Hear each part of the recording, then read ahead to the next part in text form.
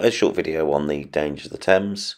First one about boat accidents. Luckily there's very few boat accidents on the Thames. The Marchioness disaster was a very famous one where 51 people died when a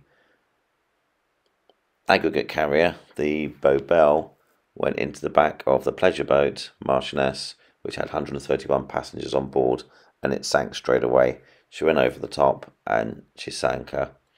This was a massive wake-up call in the Thames, and a lot of policies were changed, and the main factors they said was lack of lookouts and navigation. So the party boat had lots of noise, the boat bell was empty, so it's really hard to see with the bow up in the water.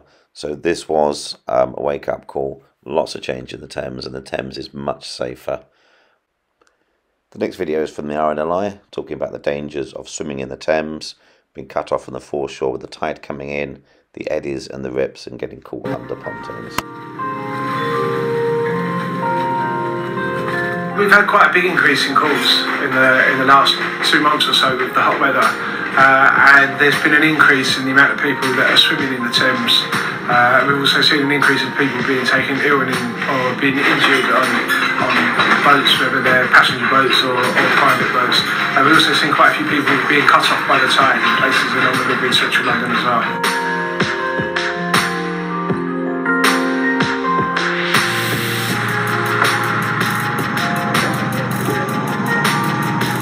The river's very fast flowing. There's also a lot of undercurrents, eddies in the water as well. It's quite easy for people to get caught in an undertide, and also with the water being cold, it can affect the body, and you have sort of cold water shock.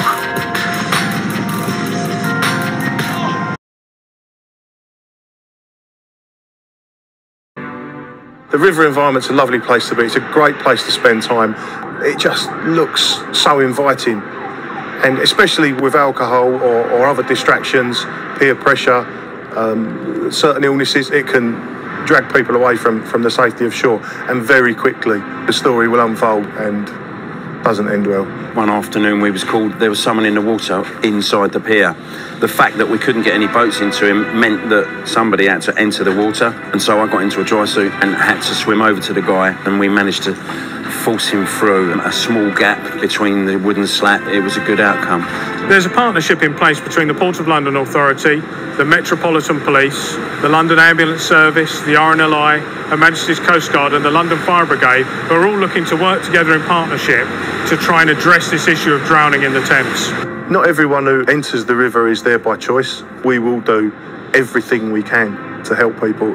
There's tides that will take you under within 2 minutes of your body not being able to deal with cold water shock, and then the likelihood of you coming up, it's not going to happen, to be honest.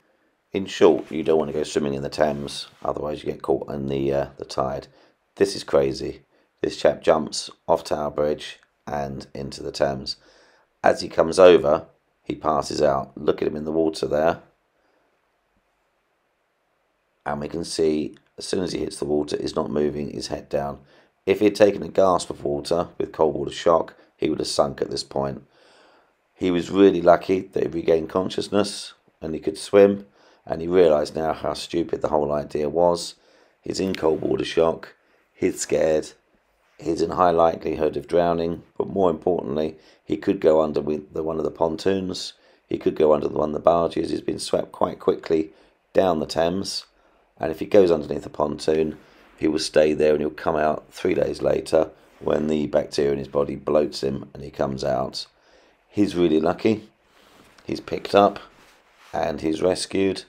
So he's really lucky that he's coming out. Now he's shouting for help and he realises how stupid that his actions have been, and he's calling for help. He's panicking. He's been swept down the river, and it's pulled out. Is in a pretty bad way, but he does live. And at the end of his video he says, "This is the most stupid thing I've done, and do not do it." So guys, do not enter the Thames, don't jump off any bridges, don't do any dares, keep safe. If you go on the beach, make sure that the tide is falling and the tide isn't rising and that you're not cut off, and stay safe. Enjoy the Thames, enjoy the waterways, but stay safe, keep out of the water. As you fall in the water, the body goes into cold water shock. This is an involuntary reaction. There's nothing you can do about it. You can't hold your breath underwater for any more than 9-10 seconds. Your body goes into panic. You take a gasp of air, hopefully that you can take air and you're not taking in water, because only a small amount in your lungs will make you drown. Here's a short clip with Professor Mike Tipton explaining about cold water shock and the dangers of cold water shock. One of the biggest dangers of going overboard is the immediate effects to the body of hitting the water. It's called cold water shock, and it's by far the biggest cause of death in marine accidents. It doesn't matter how strong, fit, thin, fat, old or young you are, it could well happen to you. Well, the cold water very quickly makes the skin temperature drop, and you get some dramatic responses. Your heart rate shoots up, blood pressure shoots up, but most important of all, you lose control of your breathing. You start to hyperventilate or overbreathe, and you can't hold your breath anymore. So normally you can hold your breath for about a minute in air. That drops down to just a few seconds when you hit cold water. So the dangers of drowning are increasing by the minute? Absolutely, because you've only got to take about 2 to 3 pints of water in the lung. That's about a third of a normal breath in, and you've passed the lethal volume for drowning. So that's immediate. What happens next? Well, if you survive that phase, and sadly many don't, you then go on to the next phase, short-term phase, where your nerves and muscles, particularly in the arms and legs, start to cool, and you lose the ability to do things like swim, to help yourself, to open a flare, to do all those kinds of emergency actions that you need to do to ensure your survival. Using the RLI HQ survival pool and an unsuspected member of the public. 1, 2, 3.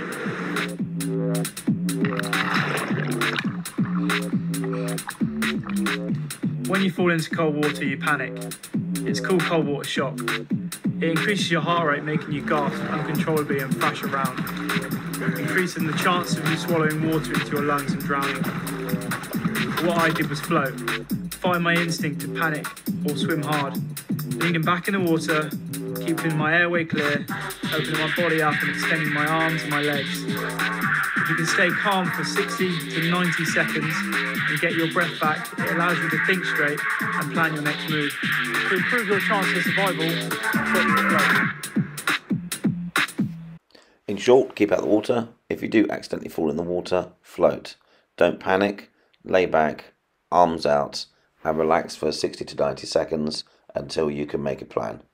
Thank you very much. Thanks for watching the video.